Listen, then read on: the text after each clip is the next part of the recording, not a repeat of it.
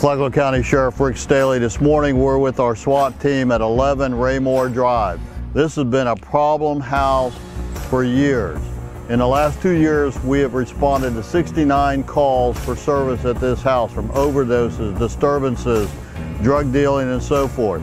We raided this same house almost a year ago. They obviously have not learned their lesson. So they have made the sheriff's high intensity target list. The neighborhood here is not going to live in these kind of conditions.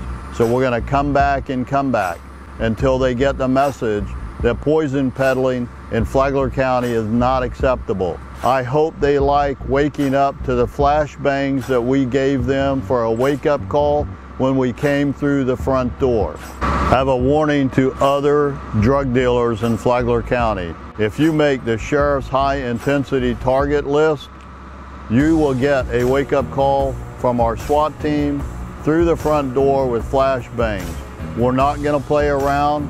Get out of Flagler County. That was an outstanding wake-up call.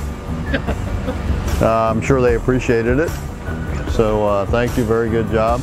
It was a great day, nobody got hurt.